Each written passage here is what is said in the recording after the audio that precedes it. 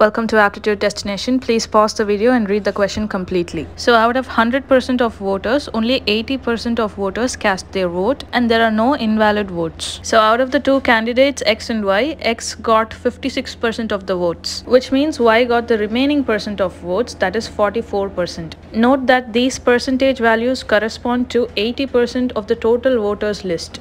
X has now won by 1440 votes, which means he got 1440 votes more than Y. In percentages, he has gotten 12% more than Y. So we can equate these both. Now we know that 12% of 80% of the total voters list is equal to 1440. Let's write that in equation. 12 by 100 of 80 by 100. Let's take the total votes as X is equal to 1440. Now let's solve for X. X is equal to 1440 into 25 into 5 divided by 4 into 3. This will give us the answer X is equal to 15,000. Since X is the total number of votes, option A is the right answer.